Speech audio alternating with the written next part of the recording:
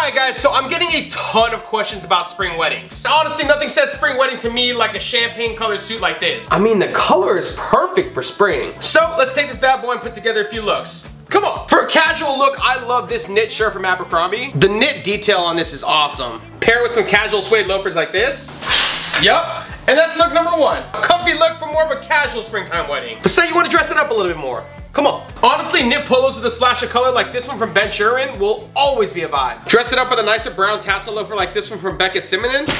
Yup, I think we got another winner here. Seriously guys, knit polos and springtime weddings are a perfect combination. But maybe you want to get a little more fancy. Come on. I'm really feeling a light blue button up like this one from Johnny Big. Throw out a pair of navy tassel loafers from Mark Fisher. Seriously, loafers and spring weddings. Maybe we throw on a navy tie to bring this one all together. Honestly, I think we saved the best for last on this one. And that's 3 looks with a champagne suit for a springtime wedding, guys. Which was your favorite?